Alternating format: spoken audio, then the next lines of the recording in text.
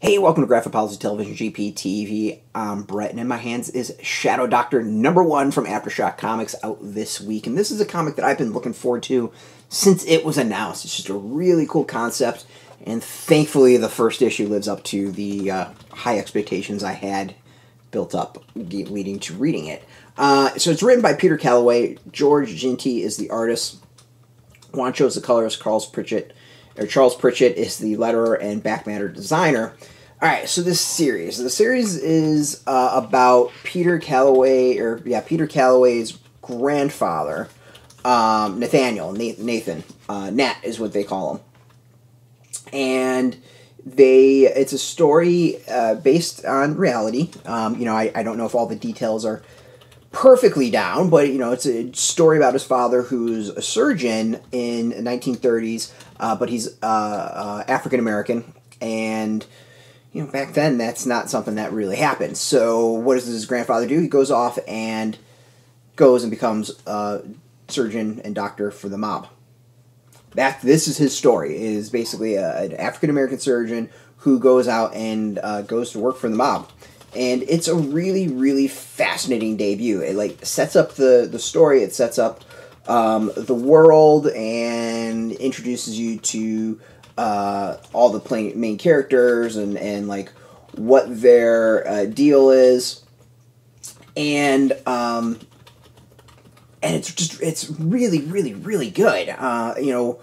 You could just do the story complete made up and it would work. The fact that this is based on a true story just makes it all the crazier. And reading the back matter about it, it's not something where he's trying to praise what his grandfather did or raise him up or create this mythology about him. He admits he did some very questionable things. Just being involved with the mob at this time, or just the mob in general, was very questionable. So these are things he wants to explore. This is a very muddled history as far as his family. You have this grandfather who was pioneering, African American man getting a medical degree and becoming a doctor during this time when he really wasn't allowed to practice, and he tried to. He tried to get a job at a hospital. They wouldn't let him. He tried to get a loan to open up his own practice. They wouldn't let him. So he turned to the mob that he had some history with during some whiskey running. And the framing of the story is really, really interesting. It opens up with Nathaniel as a kid, younger, not really a kid, but younger self, helping to run whiskey, and then him on his deathbed confessing and telling the story to his grandson. I think it's a grandson or son, and kind of telling this, and I think reflecting upon his life. It's a fascinating story, and I think there's so many families out there that have these crazy stories, and they create myths out of them and hold them up when it's really not all that great stuff. This aren't necessarily things to be proud of. You can kind of be in awe about them of this is over the top stories and over the top history, but at the same time you have to kind of own up and accept the negative aspects of it. So that seems what the series is going to do. And me, who I love mob stories, I love Godfather, I love Goodfellas, I love Scarface, I love all that stuff. So to be able to read this sort of story, which is true and also will hopefully be a little exaggerated for the comic audience, I'm psyched about it. It's just a really cool history out there. Also, My Blue Heaven, very underrated mob film, and also a sequel to Goodfellas. So this is the true story. The art, I think, is really solid. It's some beautiful, good design.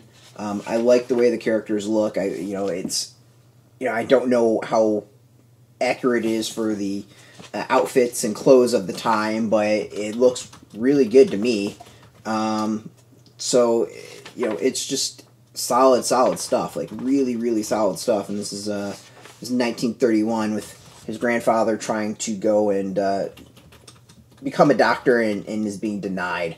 So overall, just really, really good series. This is a solid comic, based on a true story, and bringing history to life, or to bring history to comic page, and not really life, because it's not like people are acting this out. But, you know, exploring a really interesting time of the nation and aspects we might not think about it. Like, it just seems really, really cool. And even better, there's just Backmatter that I think really opens things up, because you read it and it says, you know, this is a true story, but you get some actual stuff that shows this is a true story.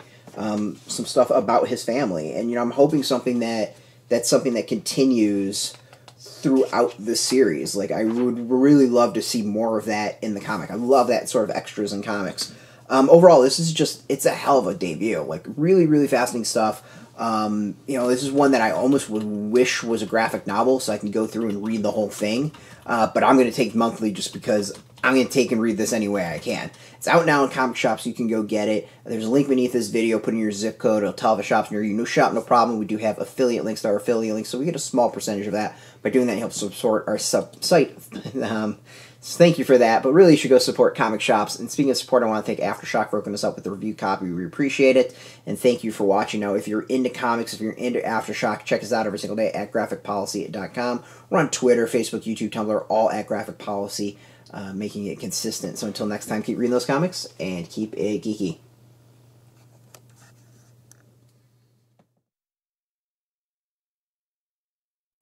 Hey, thanks for watching the previous video from Graphic Policy Television. Just by watching, you help support our site. Thank you so much. Now, if you're watching these videos, you probably care about geeky things like movies, television, comic books, toys, games, video games, you name it. You can go and subscribe right now to our YouTube channel to stay in touch and catch all the new videos, or check out our website at graphicpolicy.com. There's a nice link on this end of the video. But as always, thank you for watching. Keep on rocking and keep it geeky.